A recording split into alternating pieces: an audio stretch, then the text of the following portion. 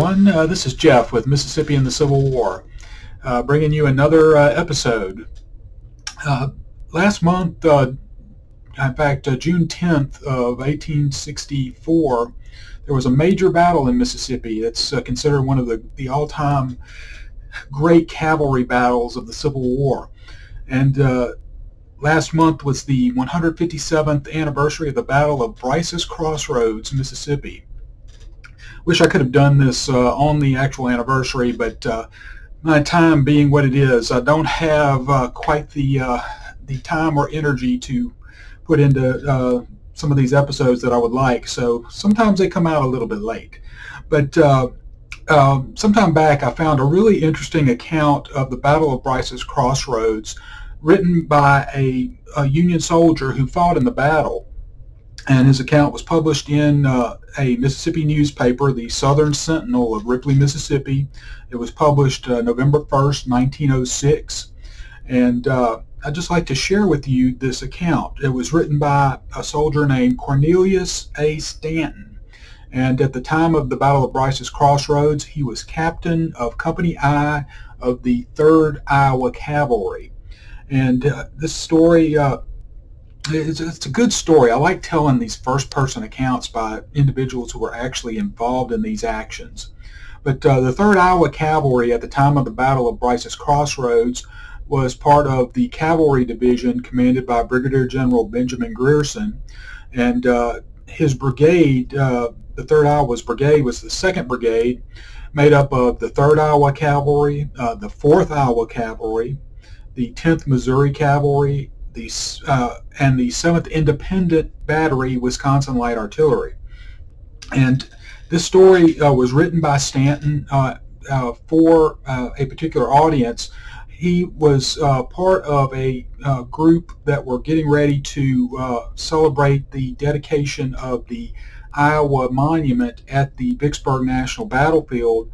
And Stanton, as he was now a resident of Vicksburg, was kind of tapped to greet the Iowans that came down for this event. And so this account was really, I think, written with them in mind. But the story starts off with Stanton in a big headline saying, "A Federal Soldier's Story.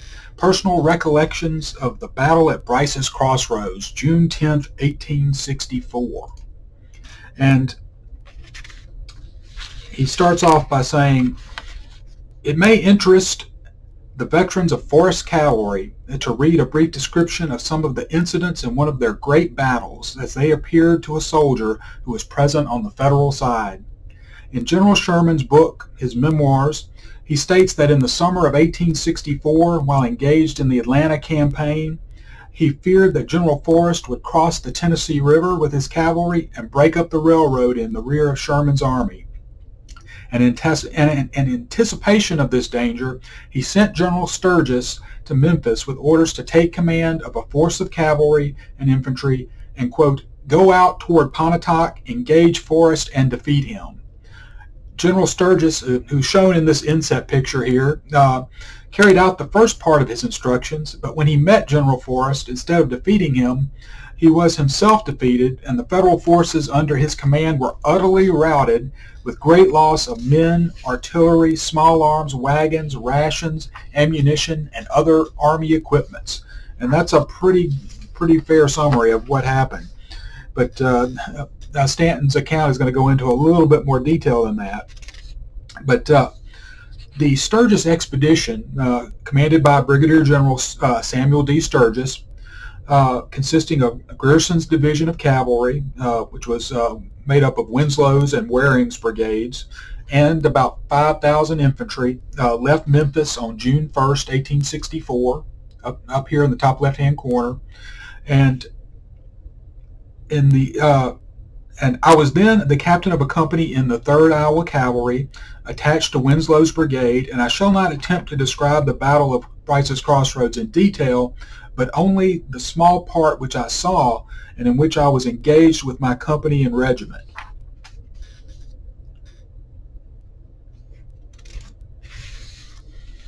On the morning of the 10th of June, we left our camp at the Stubbs Plantation. the cavalry moving out ahead of the infantry. And when Winslow's brigade reached the Brice's Crossroads, which is going to be in this left-hand map, this area where the roads cross, that's Brice's Crossroads, Waring's men were then already engaged on the Baldwin Road, which is the northern road here, running right through the center of the map. Winslow's men dismounted and went forward about 800 yards east of the Brice house, formed in the woods, our line reaching some distance south of the Guntown Road and extending north far enough to bring a part of my regiment out into an open field. And the area he's talking about is right down here. The 3rd Iowa was the extreme right of the Union line, and they stretched across the road, and their right was out into an open field. But the men of Waring's brigade continued our line northward behind the field and curving to the west up to and across the Baldwin Road. And this is the Baldwin Road that runs right through the middle here. My company's place in this line was at this field, and I saw the part of the battle which took place at this point and witnessed their heroic bravery on the part of the Confederates such as I had never seen before. We were scarcely in position before the Confederates appeared in our front, and it was with mingled feelings of admiration and dread that we watched them as they emerged from the woods and advanced toward us across the open field. So there, he's talking about this area right here. The extreme Confederate left was coming across this field toward the position held by the 3rd Iowa. And he continues, nearer and nearer to us came the men in gray, until we could distinguish the features and see the determination written in every face. And then we met a deadly and merciless fire. The Federal soldiers in the rear of the field were armed with Spencer carbines, a magazine gun, the best in use at that time, carrying 7 metallic cartridges. And the main image here is just a good generic shot of Union cavalry taken during the war. And this is from the Library of Congress images. This inset image is of a Union trooper, and this image was actually taken at Vicksburg, and he is armed with a Spencer repeater. And he's right, they were some of the best carbines available at the time of the Civil War.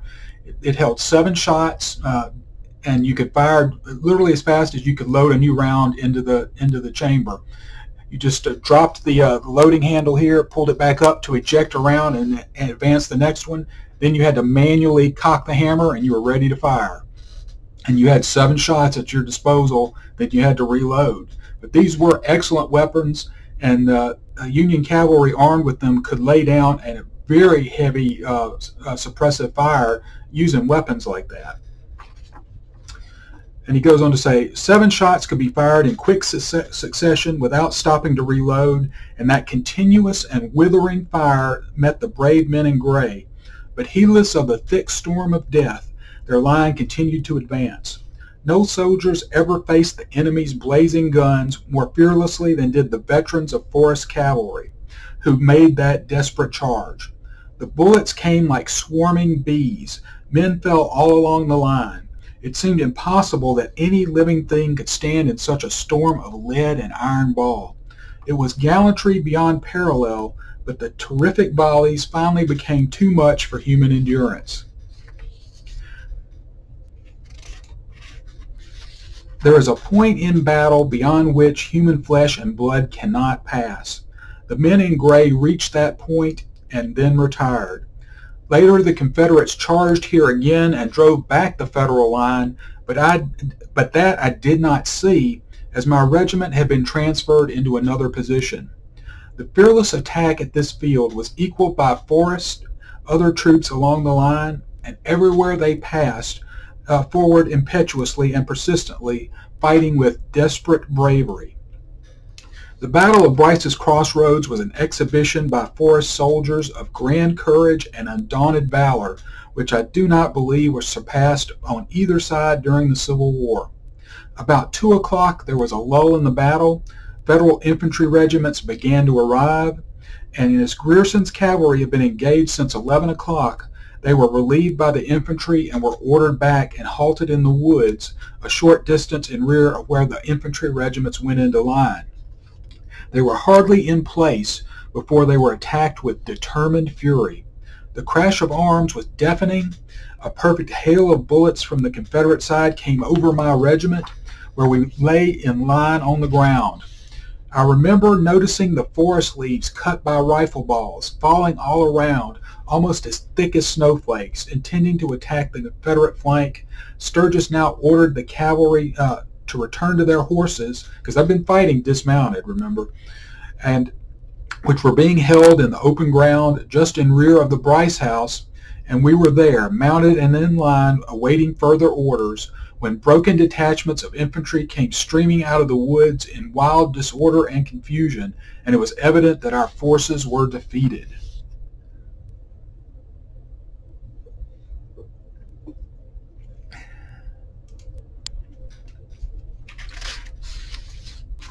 And this part, I think, was really impressed on Stanton, because he begins this next portion of the memoir saying, "As long as I live, I shall never forget the terrible sight which was presented when the retreat began.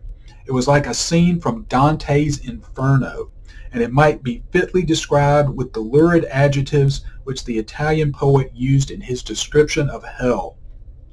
So this really made an impression on him.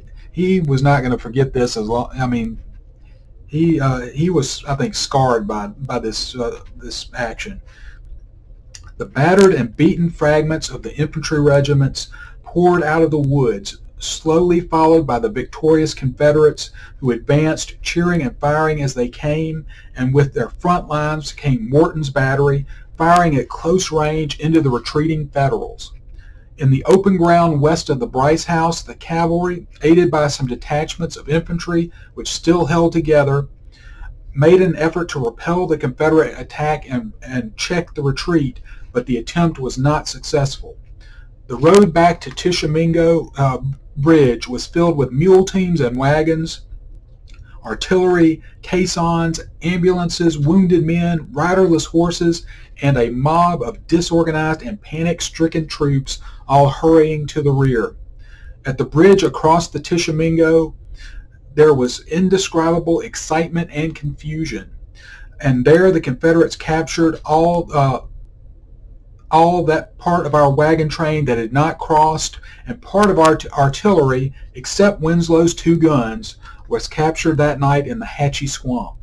Darkness came on and enforced a truce between pursuer and pursued. Forrest knew how to gather the fruits of victory, and his pursuit had been relentless and unsparing, but at dark or soon after, he wisely halted long enough to give his men and horses a few hours' rest. Sturgis now ordered Winslow to push on with his brigade ahead of the retreating troops and stop them at Stubbs' plantation until they could be formed for another fight. Winslow moved his brigade through the woods, parallel with and near the road, reaching Stubbs' place ahead of the flying army and stopping the retreat. But later, when Sturgis came up, he made no attempt to reorganize the infantry regiments. He said, quote, "The whole thing had gone to hell," and ordered Winslow to open the road to the rear, letting the retreating infantry pass and urging them to hurry along.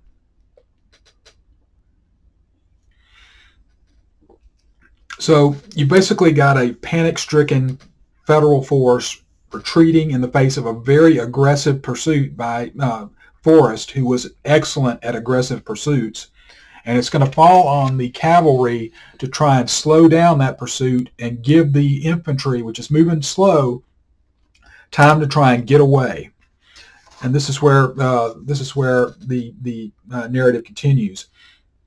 Stanton says, Winslow's cavalry remained at Stubbs's until 2 o'clock at night, lighting many fires along the road and in the woods, hoping to deceive the Confederates in the belief that a large force was in camp there.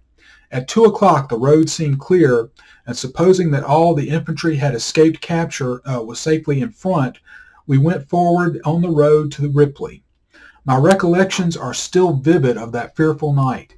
The air was hot and oppressive, and we were weary and also worn out from lack of food and rest since early morning, and an indescribable feeling possessed us of terrible disaster that had overtaken us.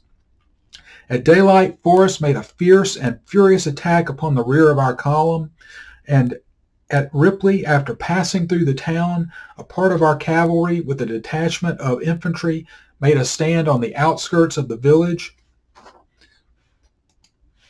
but soon forced to give way. And this is just a good period illustration of cavalry during the war. This is not actually depicting Brice's Crossroads.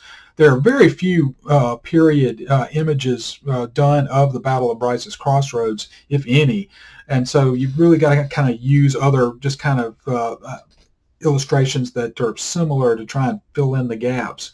But when the retreat from Ripley began, our brigade took the Salem Road with my regiment as rear guard, and just where the road enters the woods northwest of the town, I was ordered to stop with my company and, if possible, check the pursuit long enough to allow my regiment to fall back a short distance and take up another defensive position.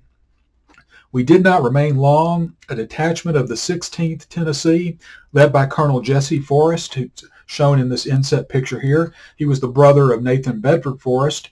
Colonel Jesse Forrest charged us, and a hand-to-hand fight ensued in which I lost 23 men of my company.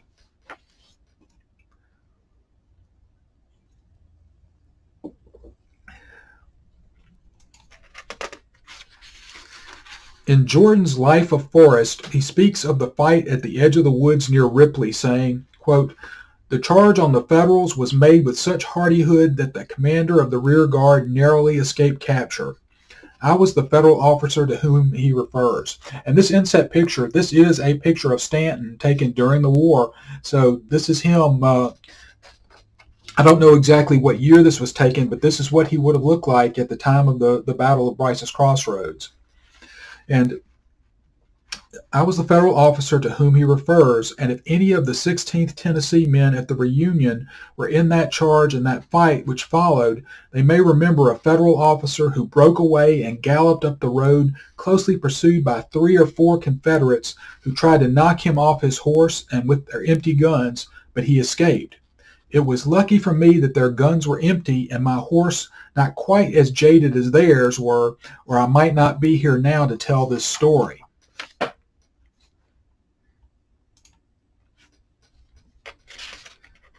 I went into the engagement at Brice's Crossroads with 35 men in my company.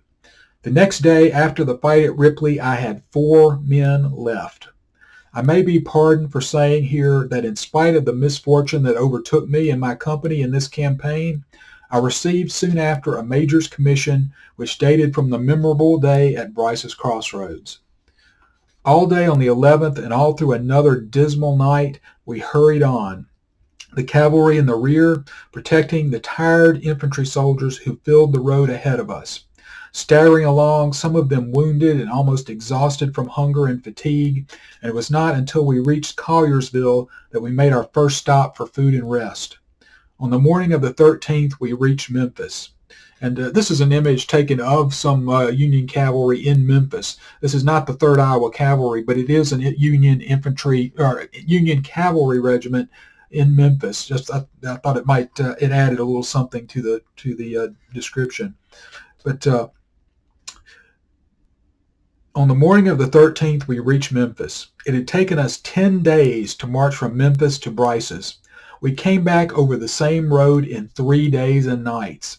Our losses in this campaign were 2,100 men, 16 pieces of artillery, 1,500 stands of small arms, 300,000 rounds of ammunition, 300,000 rations, 200 horses and mules, 200 wagons and ambulances and other property. For the Federals, it was an utter rout and humiliating defeat. Yet our beaten, disheartened troops were not lacking in soldierly qualities. Their bravery had been tested before and was tested again on other fields where they did not fail.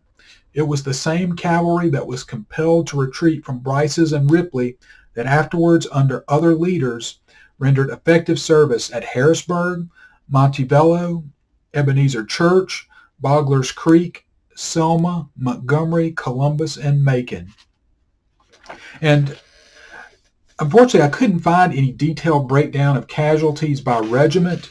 The 3rd Iowa Cavalry had about 545 men engaged in the battle at Brice's Crossroads, and while there are no breakdown by regiment, there is a listing of casualties for the entire brigade.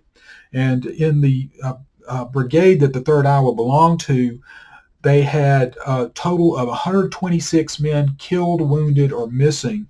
Also, I did find a list of the number of breakdown of casualties of horses in the 3rd Iowa Cavalry. And just to give you an idea of how heavily they were engaged, the 3rd Iowa Cavalry had 19 horses killed, 41 wounded, and 100 had to be abandoned on the field of battle.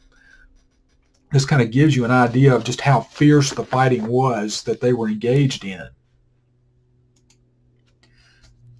And for the Confederates, Brice's Crossroads was one of the most dramatic and overwhelming victories of the war.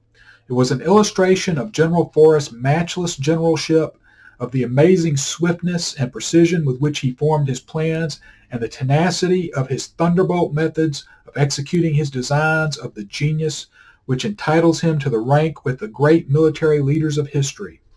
Every veteran knows the pride of a soldier feels in the record of his regiment to which he belonged, and the veterans will pardon me, I know, for referring to the fact that my regiment, the 3rd Iowa Cavalry, was one of the regiments that was first in the fight, but retreated in perfect order, and in turn, with other regiments of Winslow's and Waring's cavalry brigades, formed the rear guard and covered the retreat of the Federal troops, and continued to fight the Confederate forces until the Confederate forces discontinued the pursuit. What is true of my regiment is also true of other regiments of Grierson's cavalry division. And the brigade to which my regiment belonged brought through to Memphis 2 pieces of artillery, our ambulances, and all our wounded men. And this picture is one I found in the newspapers. This is from 1908 reunion of the 3rd Iowa Cavalry. I don't know if Stanton was present at this reunion. He very well might have been, and he might be in this picture, but I'm just not certain. But he goes on to say, to the comrades at the reunion, I would like to say that I am glad that now every true American takes pride in the soldierly qualities and brilliant achievements of the men of Forrest's cavalry. They have won renown which will endure as long as history survives. I honor them for the splendid record which they made in the Titanic struggle. I honor them for their heroism in battle and their superb manhood in accepting the final result of the war.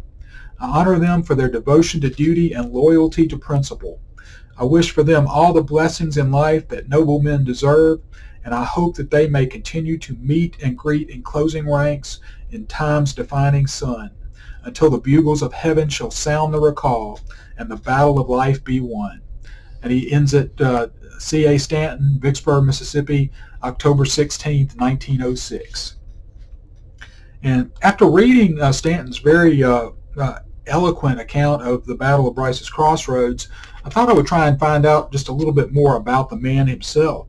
And I was able to find a good bit of information about him. And shown here in this picture, this is the Iowa monument that they were dedicating in 1906 that Colonel Stanton was involved with the preparations for the dedication ceremony. And this inset picture is from the Vicksburg Evening Post, November 15th, 1906. And Stanton enlisted in the 3rd Iowa Cavalry at the age of 19.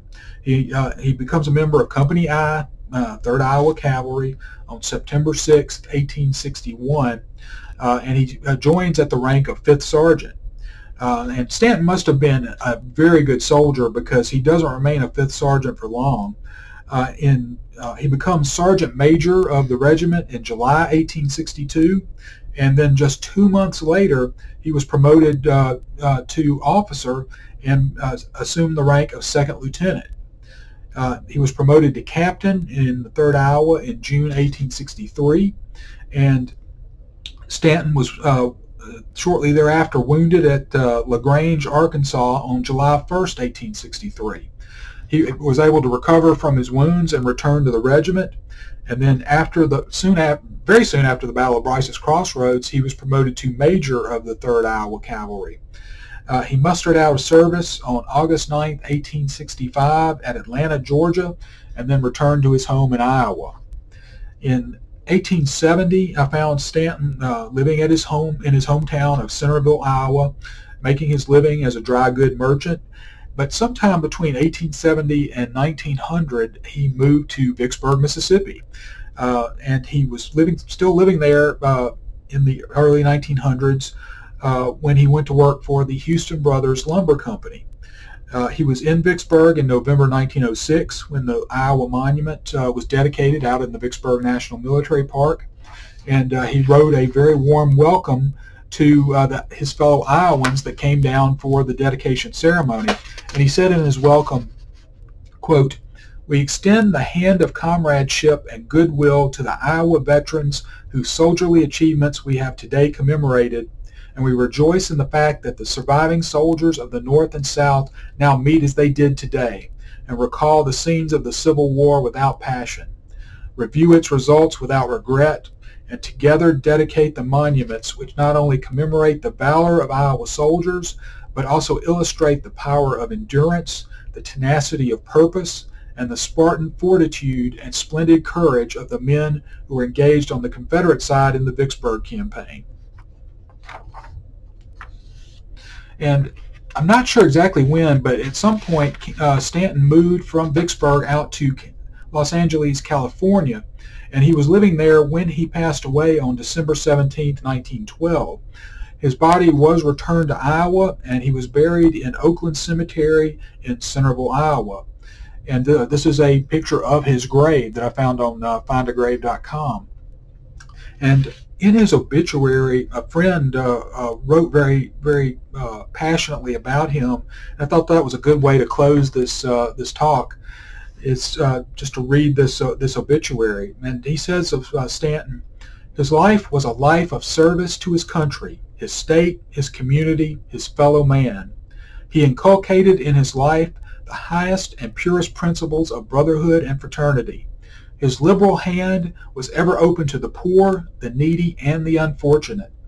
His comrade and long ago friends can see him now as a fair-haired lad, just as he stood on the threshold of young manhood with the glow of youth and health upon his cheek, with eyes turned to the future of bright prospects and rosy dreams, when the tocsin of war sounded in his ears, and the cry for help came from his bleeding and distressed country, appealing to the patriotism of the land, and to uphold the flag of the Union, and to crush the cohorts of treason and rebellion. He thought not of himself and the allurements of life and his peaceful pursuits, but he buckled on his armor and went forth to face all the dreadful realities of war that involved the perpetuity of this government and the great question of human liberty." And I think that's about as good an obituary as someone can hope to get. Stanton led a remarkable life. He was an excellent soldier, and he fought well for his country. And I think that obituary suits him very well. And this ends another episode. I hope you enjoyed it. If you did, please give it a thumbs up and a like. I hope to have another episode out very shortly. If you haven't subscribed yet, please do. It really kind of gives me an idea of just how much how many people are watching, and how often I need to try and upload something. But thank you very much. I hope you enjoyed this episode, and I'll see you again soon.